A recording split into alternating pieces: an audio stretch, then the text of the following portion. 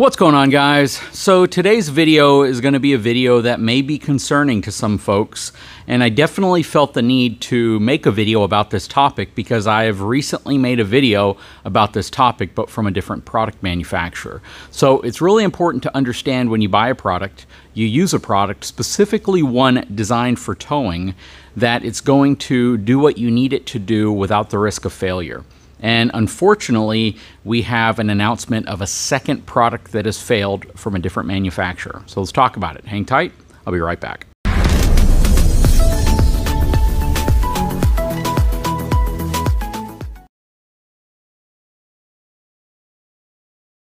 Okay, so the reason why we have the 2024 F450 Platinum in the shop is to reference the product in question today.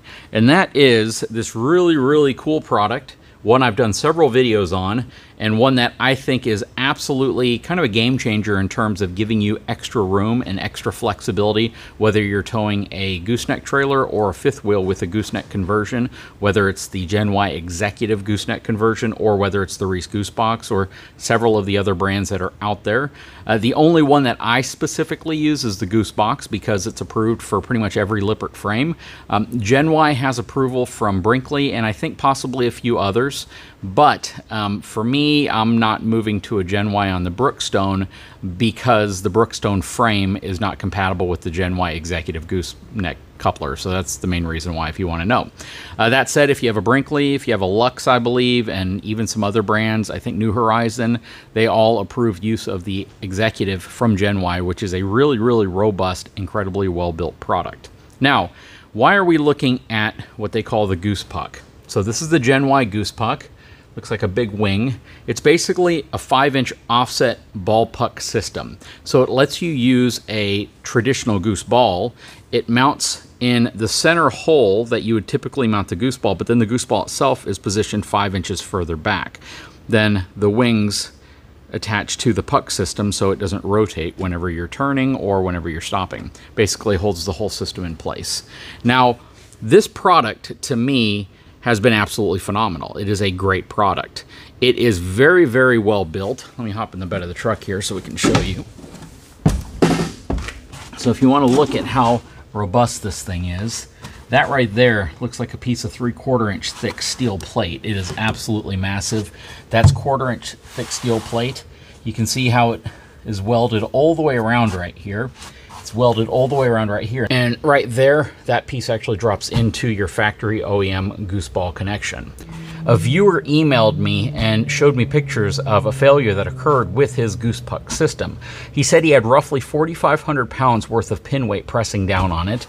This is rated at, I believe, 25,000 pounds. I don't know the exact rating from a pin weight perspective though, but I would imagine it's probably going to be in the 5,500 to 6,000 pound range. I just don't know the exact number. That said, the failure of his specifically occurred when the weld right here broke.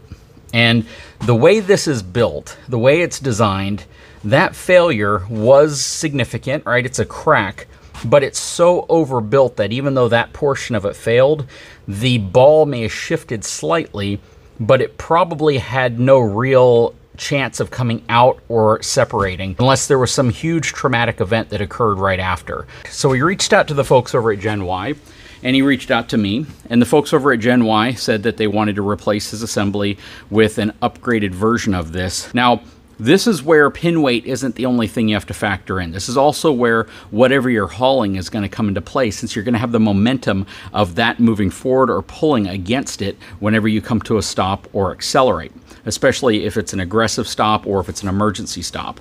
And the good thing is it didn't completely fail. And it would have been unlikely with the damage to completely fail in that instance. It could have progressively gotten worse and worse over time until it did fail completely, and that probably would have led to something else happening. But again, one of the things that I talked about in the Anderson Ultimate fifth wheel hitch failure was the fact that if a single component's about to fail, you may not really know. You may not know to look for if that's going to happen. And if you have a steel product, typically there are going to be some signs. There are going to be things that you could kind of reference to. Something's not straight anymore, it's bent. A weld is starting to crack. Something's happening.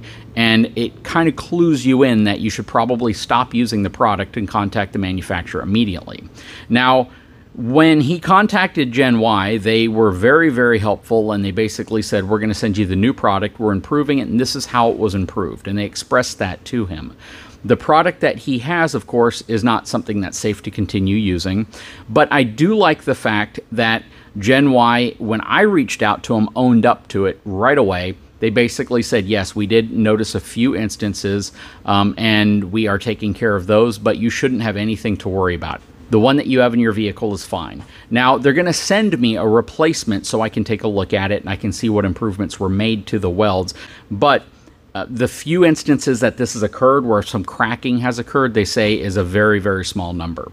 So the product itself, in my opinion, is a good product. I like it. That's the reason why I'm using it. I love the extra space that it's given me. But the reason why something like this is so popular because of what it does for you. And mainly, it gives you extra cab clearance, so whenever you're hauling a fifth wheel and you're making a turn, it's less likely that the overhang of your fifth wheel will make contact to either your toolbox or the back of your truck, depending on, you know, what type of truck you have, what type of RV you have, but also the extra room that it gives you behind the tailgate and the front section of your gooseneck trailer or fifth wheel. It gives you about 5 inches of extra room, and that's huge. One of the reasons why I really like this, and I think most people probably know this, is if you have some of these vehicles with these electric tailgates, there have been instances where those tailgates have come down unintentionally.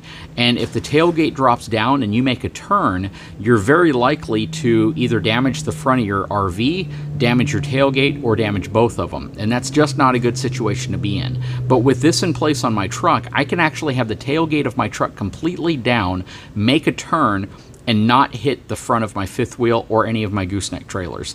And that's also some really good peace of mind. I know some people are concerned with the position of this pushing the pin back slightly, about 5 inches, saying that it's going to create a very odd towing experience and it's going to transfer some weight where you might normally not have it. But I haven't experienced any of that. You know, we have a very heavy fifth wheel. Well, it's kind of heavy, right? It's about 17,000 plus pounds with about 3,600 pounds worth of pin weight. And we haven't experienced any of those issues. There's no cracking going on with our product. Again, even if it were to begin to crack, this is one of those products that you could clearly see a failure starting to occur and you can address it before it becomes something that's catastrophic. So that's the big difference between something like this versus some other products. Some of the other products, when a failure starts to occur, it could likely be catastrophic the instant that failure happens. With a product like this, it's so overbuilt that even if a weld issue starts to happen, if something starts to break, you have the ability in most cases to look at it, say, you know what, I need to stop using that, call the manufacturer, get guidance from them on if they think it's still safe to use it for a short period of time or not. But ultimately, steel will typically give you some type of a sign that something bad is happening to it before it ultimately fails. But I do appreciate the folks over at GENY for stepping up whenever these instances have occurred, the few times that it's occurred, and dealing with customers, helping them, replacing them, and also upgrading and modifying the product so it's just not something you have to worry about if you get the newer version of it. That said, I was going to remove this for the time being, but I don't really think I need to. I mean, it's a very robust product. If I start to see any issues at all, I would, of course, stop using it immediately. The other thing, too, to keep in mind is my pin weight's about 900 pounds lighter than the pin weight that was on the unit in question. And I don't necessarily feel like I'm going to have that type of a failure. Also, considering the fact that whatever trailer he was hauling to give him a 4,500 pound pin weight was probably a lot heavier as well. So you have to think of a lot of things. Even your trailer brake settings can come into play when it comes to towing and understanding how much weight or stress is going to be on your trailer coupler as well as your hitch at any point while towing as well. If your trailer brakes aren't dialed in properly, then every time you hit the brakes, if the trailer is not assisting, more of that weight and inertia is being applied to the product itself. Anyways, guys, in all fairness, I just wanted to be very clear and transparent and share with you all that another viewer has come forward with the product that has experienced a weld failure. The product itself did not completely fail, but it did have a weld that did fail, and they explained to me that GENY did step up to address it and replace the product with a brand new one, while also explaining to me that the failure that occurred did not pose any immediate safety issue because it wouldn't actually have caused the ball to come out of place or detach from the main assembly. Anyways, guys, please leave a comment below. Let me know what your thoughts are. I'm very impressed with how GENY stepped up for this customer. You know, as with all products, there is always some type of a chance, some risk that something could potentially happen. I've seen some B&W tow-in stoves that have failed because rust has gotten into a weld, so no product is immune from it. What you have to keep in mind, though, is what manufacturers do when they identify it, how they feel about a failure when it's occurring, how critical it is, if they basically have over-designed something so even if, you know, a weld starts to crack, the overall risk of the entire product failing is minimal, and how they step up to address it for you, the consumer.